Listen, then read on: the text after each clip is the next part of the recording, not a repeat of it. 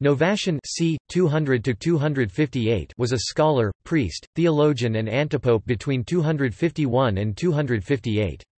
Some Greek authors give his name as Novatus, who was an African presbyter. He was a noted theologian and writer, the first Roman theologian who used the Latin language, at a time when there was much debate about how to deal with Christians who had lapsed and wished to return, and the issue of penance. Consecrated as pope by 3 bishops in 251, he adopted a more rigorous position than the established Pope Cornelius. Novatian was shortly afterwards excommunicated. The schismatic church which he established persisted for several centuries. See Novatianism. Novatian fled during a period of persecutions, and may have been a martyr. Life. Few details are known as to his life. He was a man of learning and had been trained in literary composition. Pope Cornelius, in a letter to Fabius of Antioch, states that a catechumen called Novatian was possessed by Satan for a whole season. A deep and settled melancholy had fastened on his mind, and the Christians who knew him said that an evil spirit had got possession of him, and that if he would profess Christ the evil spirit would go out of him. So, from a hope of recovering his health, he professed Christianity. Exorcists attended him, but he fell into a sickness from which imminent death was expected. He was, therefore, given baptism by effusion as he lay on his bed.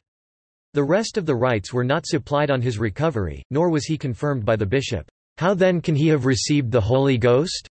asked Cornelius. For his profound learning, Cornelius sarcastically defined him as, "that creator of dogmas, that champion of ecclesiastical culture." But his eloquence impressed Saint Cyprian of Carthage, and Pope Fabian made him a priest despite the protests of the clergy that one who had been baptized only and had not been confirmed could not become a priest. The story told by Eulogius, Bishop of Alexandria, that Novatian was an archdeacon of Rome consecrated a priest by the pope in order to prevent his succeeding to the papacy, is contradicted by Cornelius and is based on a later state of affairs in which Roman deacons were statesmen rather than religious ministers. Novatian became a leading presbyter of the Roman Church, and one of the most noted personages in the Church of the 3rd century. Decian persecution. On 20 January 250, during the Decian persecution, Pope Fabian was martyred, and the persecution was so fierce that it proved impossible to elect a successor, with the papal seat remaining vacant for a year. During this period the Church was governed by several priests, including Novatian. In a letter the following year, Cornelius speaks of his rival whose cowardice and love of his own life made him deny to the persecutors that he was a priest and refused to comfort his brothers in danger. The deacons urged him to come out of hiding, but he told them that he was in love with another philosophy and thus did not want to be a priest any longer. The story's significance is unclear. Novatian may have been avoiding being an active priest to dedicate himself to an ascetic lifestyle.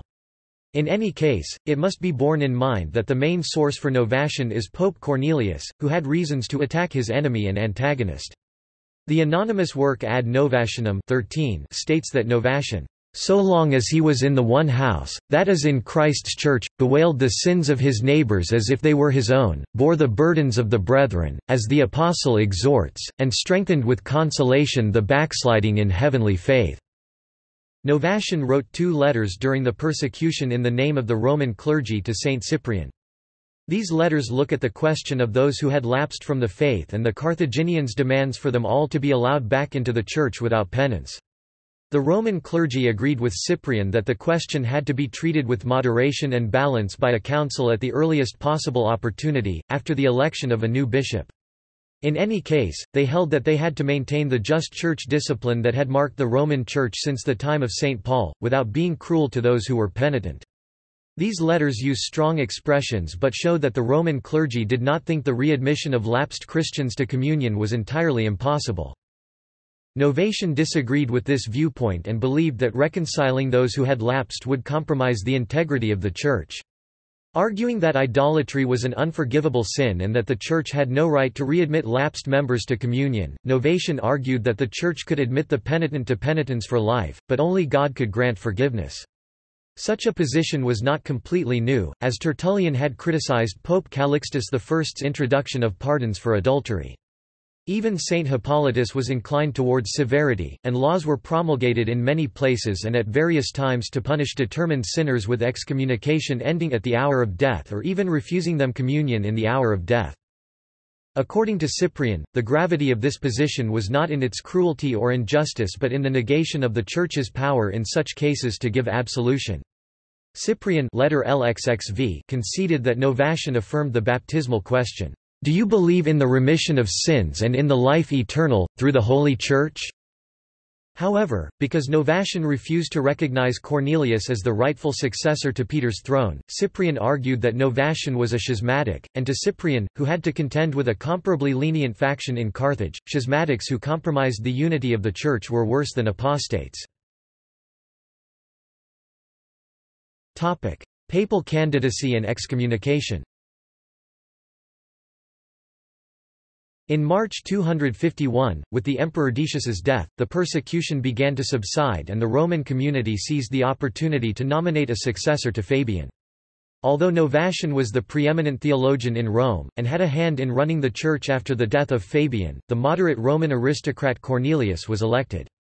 Those who supported a more rigorous position had Novatian consecrated bishop and refused to recognize Cornelius as Bishop of Rome. Cornelius and Novatian each sent messengers out to the churches to announce their elections and seek support. Saint Cyprian's correspondence tells of an accurate investigation carried out at the end of the Council of Carthage 251, which resulted in the whole African episcopate backing Cornelius. Even Saint Dionysius of Alexandria sided with Cornelius, and with this influential support, he soon consolidated his position. However, for some time the Church was divided between the two competing popes. Saint Cyprian writes that Novatian took over letter LXIX, 8 and sent new apostles to many cities to get them to accept his election. Although all the provinces and all the cities held bishops of venerable age, pure faith and proven virtue, who had been proscribed during the persecution, Cyprian writes letter LV, 24 that Novatian dared to replace them with new bishops he had created himself.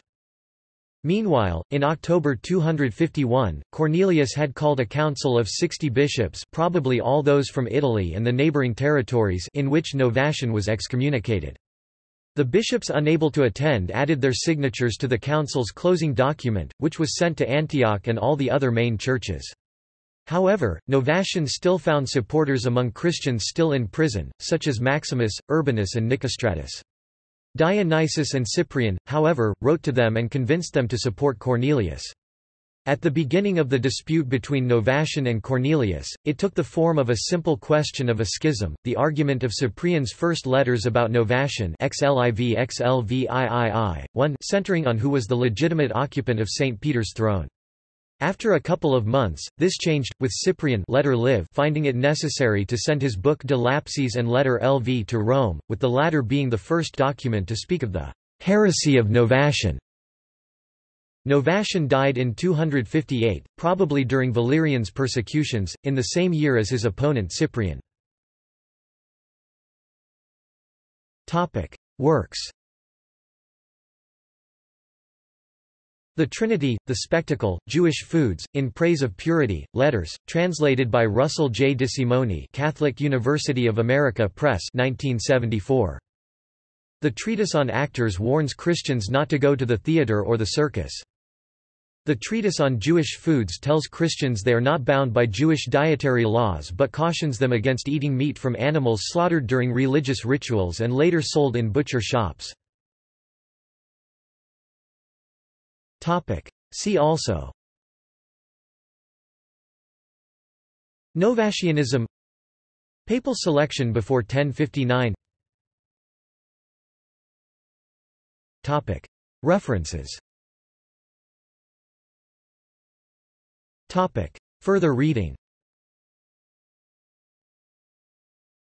Novatian, in Encyclopedia of Ancient History, Wiley-Blackwell, 2012, article written by James L. Papandrea. Papandrea, James L. October 8, 2012. Rome: A Pilgrim's Guide to the Eternal City. Cascade Books. ISBN 978-1-61097-268-0. Papandrea, James L. December 31, 2015. Novatian of Rome, On the Trinity, Letters to Cyprian of Carthage, Ethical Treatises. Brepols Publishers. ISBN 978-25035444915, English translations with introduction. Papandrea, James L. Between Two Thieves, Novatian of Rome and Kenosis Christology. If These Stones Could Speak, Studies on Patristic Texts and Archaeology, Essays in Honor of Dennis E. Grow, New York, The Edwin Mellen Press, 2009. Papandrea, James L., Novatian of Rome and the Culmination of Pre-Nicene Orthodoxy, Eugene, Oregon, Pickwick Publications, Princeton Monograph Series, 2011. Novatian of Rome, On the Trinity, Letters to Cyprian of Carthage, Ethical Treatises, English translations with introduction, by James L. Papandrea, Tunhout, Brepols, 2015. External links. Novatianus. Encyclopædia Britannica. 19 11th ed., 1911. p. 832. Novatian, De Trinitate in Latin. Multilanguage opera omnia.